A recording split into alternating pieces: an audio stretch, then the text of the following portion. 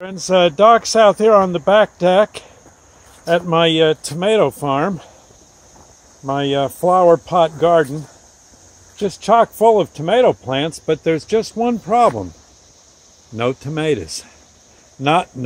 Just one little tomato that when I bought these tomato plants as seedlings, that particular tomato was already on the vine, on the little baby plant. Couldn't have been much more than about the size of a marble. About the size of a marble. And in fact, it was on this tiny plant here, the smaller of my tomato plants. I have ones that are actually quite tall. This one's, as you can see, is as tall as I am.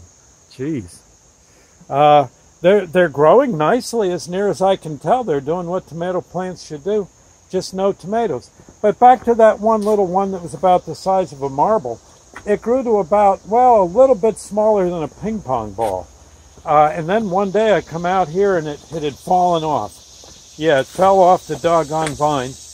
And I saw a crud and it was still green. And I'm sitting there thinking, I don't know, doggone it. Well, what I did was I put it in the windowsill. And believe it or not, the darn thing turned red. It got nice and ripe sitting on the windowsill. And next thing you know, I had a very tiny tomato sandwich. Yes, rather small. Well, hopefully these will get buds, but so far as tall as they are, and they're very tall, no tomatoes, no sign of buds or anything, nothing, just leaves. You can't eat tomato leaves, can you? I don't think they're that good. Anyway, Lord's Prayer moment, I guess. Maybe it'll help.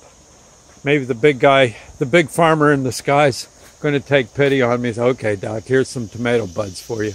Well, let's hope. Our Father who art in heaven, hallowed be thy name. Thy kingdom come, thy will be done on earth as it is in heaven.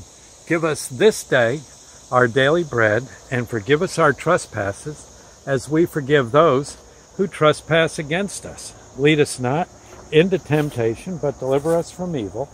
For thine is the kingdom, the power, and the glory forever. So be it. Okay, friends. Well, I know you can go to a farm stand this time of year and buy tomatoes for next to nothing. They even get cheaper as the summer progresses. But doggone, I was hoping to grow a few of my own. Well, let's hope. At least these plants are healthy. So far, so good. Okay, I'll see you later, friends. God bless. Bye now.